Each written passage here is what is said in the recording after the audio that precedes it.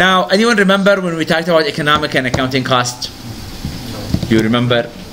Remember that guy, the accounting guy, who got $1,000 and they went to put it in the safe. They took the 1,000, they put it in the safe. And this is their business. And then at the end of the year, they get their accounting statement. I have 1,000 in my safe. And that's the total profit is the 1,000 that they have in their safe. Okay, that's accounting. Yes. Now in economics, my friend, you have to put minus opportunity cost, which is if you put it in the bank, they will give you $100, and you didn't get the $100, so you lost $100. You see, so that's going to be. So now, how much is my economic profit? It's no longer the 1,000; it's only 900 because I lost 100. So let's see this in terms. Economic costs needs not conform to actual dollar. Okay. Accountants, they often count dollars, costs only, and ignore any resource use that does not result in an explicit dollar cost. So, did I pay out $100? No. Accountants will say, we didn't pay. That's not a cost. That's what accountants do. Accounting costs are the direct dollar cost of producing goods or services. So if I have a laborer and I pay them $85, that's a cost because I paid it, right?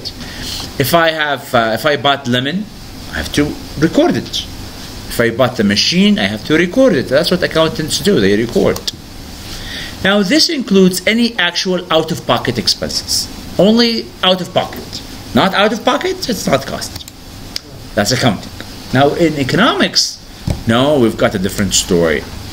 The essential economic question is how many resources are used in production. So we need to ask, economic cost is the dollar value of all resources used to produce a good or a service, the opportunity cost of resource use. It means not just the money and its cost, okay? Even the time. You see, opportunity costs are counted by economists, but not necessarily by accountants. Okay. Economic costs and accounting costs will diverge. Okay. Whenever any factor of production is not paid an explicit cost. You see. So sometimes, if we, they will be the same if we actually pay. So if we go and we pay that $100 cost, then accountants will see it. But they don't. Now, economic costs, economists consider both explicit and what we call implicit cost. So explicit is what we know, is what accountants do, and then implicit is what economists count. And the economic cost will be explicit plus implicit. And what's the cost of your homework?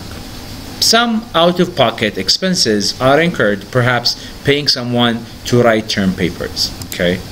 Now there are implicit costs too, which is the value of the next best use of your time. Represents the opportunity cost of doing your homework. Okay. Did you guys understand this example of homework? Understood the example of homework or not? No. Now let's see. Let's say I need to do the homework. Someone will do the homework for me, and I pay them $100 to do the homework for me.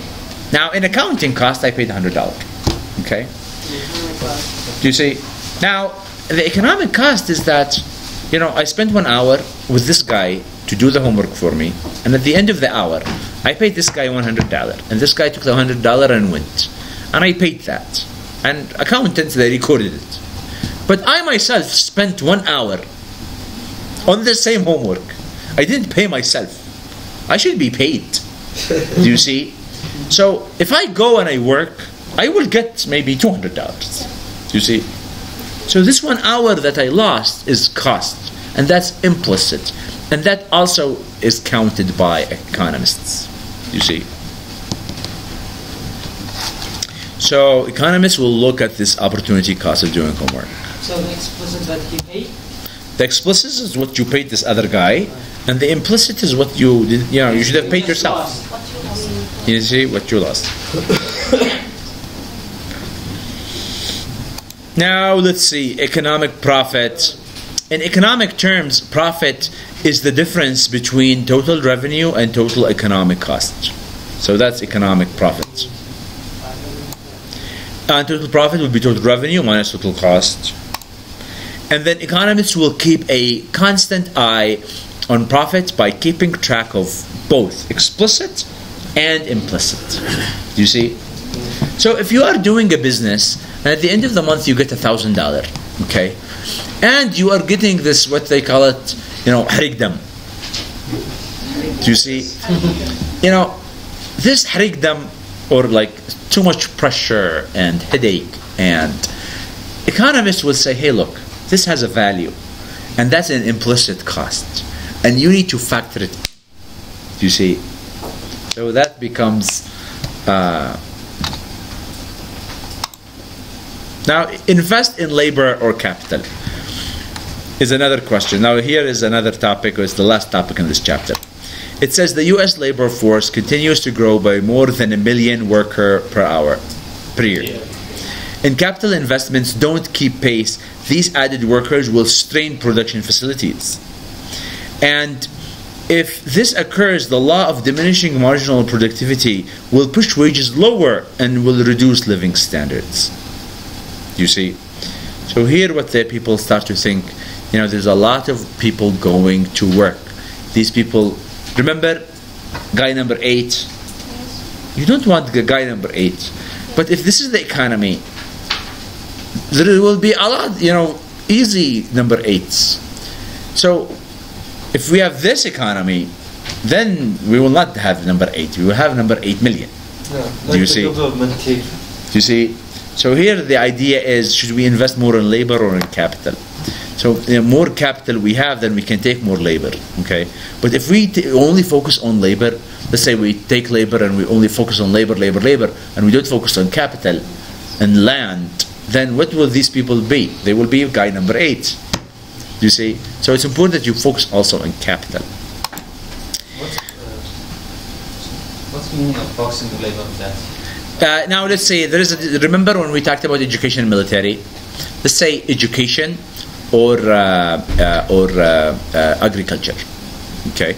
Now maybe education, it will train labor, and agriculture, it will develop land. Do you see?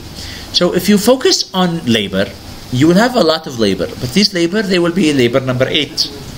We don't want these people. But we also need to have land. This way we have a lot of land. But we also don't want to have land number 8.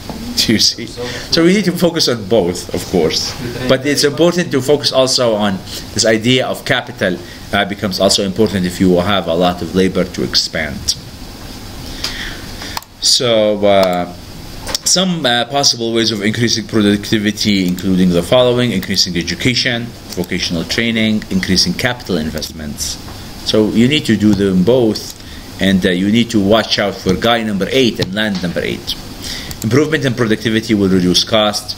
The ATC, do you know what's ATC? Average total cost and marginal cost curves, they will shift down when productivity increases. And then what happens? It picks up. It becomes very expensive. That's the end of chapter 5.